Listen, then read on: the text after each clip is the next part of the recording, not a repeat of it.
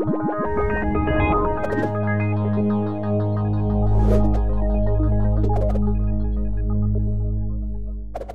everyone, what's up? My name's Dustin, and I'm a developer and technical evangelist here at Treehouse. Take a look at this simple chat app that I built.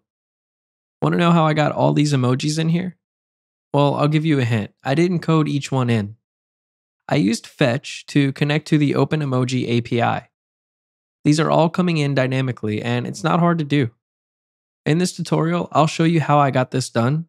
And also, be sure to stick around to the end and I'll show you how we can search through all these emojis. It'll be pretty fun.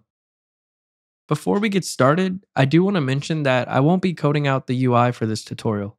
I'll only be going over the JavaScript. But if that is something that you'd like to see, be sure to let me know.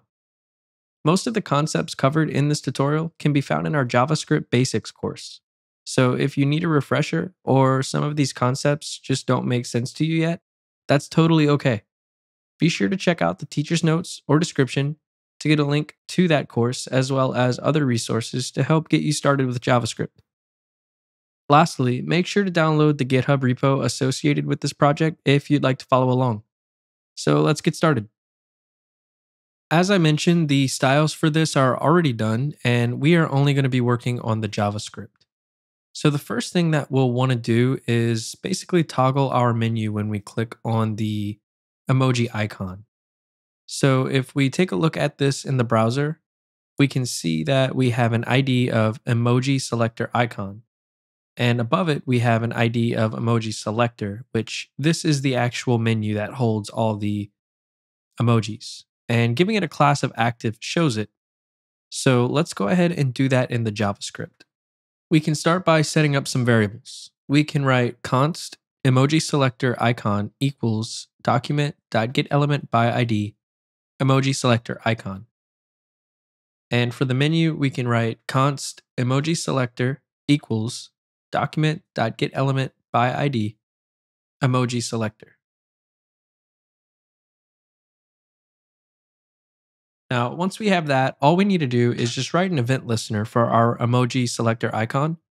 So we can do emoji selector icon dot add event listener, and we want to listen for clicks. So we'll give it the click event.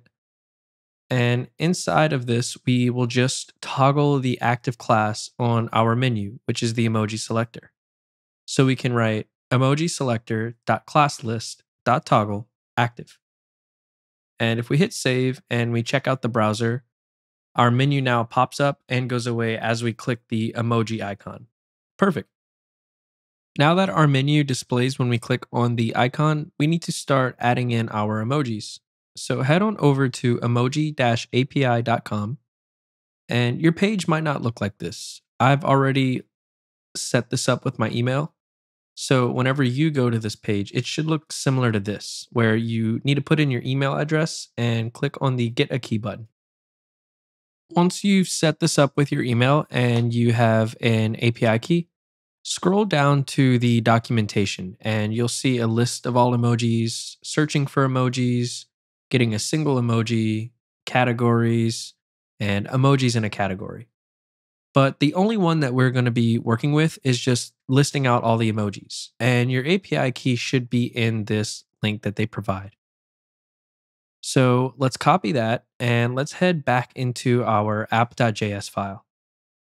So to get started using fetch, just write fetch as a method and inside paste in that link as a string. Now, because fetch returns a promise, we can use .then. And we can take the response and convert it to JSON. If the response comes back successful, we'll get some data back from this API. So let's log that in the console. We can do another .then and console.log data. If we hit save and check out the browser console, we should see a really big array full of emojis. And sweet, we do. Awesome. I'll click on one of these and see what type of data we're getting back. So it looks like we get a whole bunch of things. We'll definitely be using the character as well as the slug. So first thing, let's just start adding all of these emojis to the page, and we'll create a function to do this for us. We can call this function load emoji, and it'll take the data that we get back from the API as a parameter. So let's change console.log in the .then to load emoji. And underneath, we'll have our function for our load emoji. So what do we want to do? Well, we want to create a new list item that holds the emoji for each emoji that we get back from this API. So let's take our data parameter and run a loop on this. We can write data.forEach, and for each emoji, we'll create a brand new list item. So we'll do let li equals document.createElement li. I mentioned earlier that we will add a search feature to this. So in order to grab a unique piece of data tied to each emoji, we'll set an attribute on each li that has the emoji name. So for this, we can just write li.setAttribute. And the first parameter will be the attribute name, which will be emoji-name. And if we go back into the console and take a look at the data we get back, we'll notice that slug has the name of the emoji. So for the second parameter, we'll do emoji.slug. And now we should get a attribute for emoji name on each list item. And then we can just set the list item's text content equal to the character. So we'll do emoji.character. That should be everything that we need for our list item. So the only thing left to do is to append this list item. So we need to grab the UL that these list items live in. So if we check out the console, we'll see that emoji selector has a UL inside of it with the ID of emoji list. So let's create a variable for this. We'll write const emoji list equals document.getElement by ID emoji list. And at the bottom of our forEach loop that we're running on our data, we can just write emoji list dot append child li. And this should be all that we need inside of our load emoji function to load all of our emojis. So let's check it out in the browser, and it looks like we have all of our emojis now in our emoji selector. Sweet. So the next step would be to be able to add a searching feature to our emoji selector. And this is pretty simple. So let's hop back into our app.js file. And underneath our function for load emoji, we will create a event listener on our input. And we'll notice that this input has an ID of emoji search. So as always, let's set up a variable. We'll write const emoji search equals document.getElement by ID emoji search. And we'll come back down to the bottom of the file underneath our load emoji function, and we'll write our event listener. So we'll write emoji search dot add event listener, and we want to listen for key up. And we want to take in the event.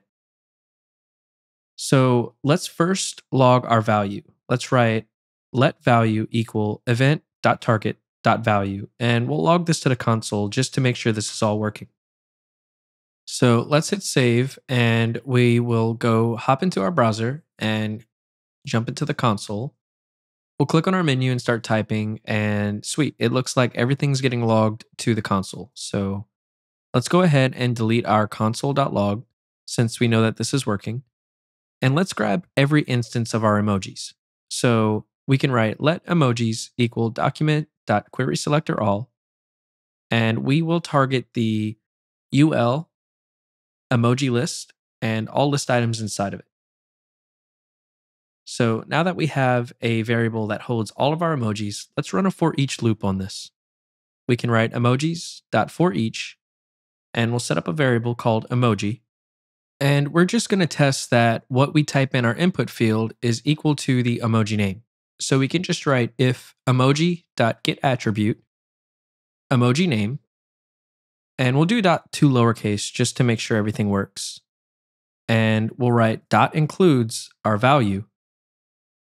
And if this is true, we want to make sure that emoji is showing. So we'll set that emoji's display property to flex, since in the styles we are using flex for the li items. So we'll write emoji.style.display equals flex.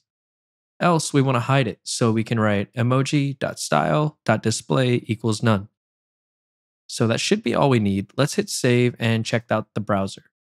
If we click on our menu and start typing, it looks like it's working. If I type in cat, we see all the cat emojis. And if I type in hearts, we start seeing hearts. Perfect. We now have a fully functioning emoji selector for our chat app. And it really did not take a whole lot of JavaScript. Pretty neat. You can surely make some pretty awesome and powerful websites and apps using the browser's built-in Fetch API. I hope this guide helps, and I'll see you in the next one. As always, have fun and happy coding.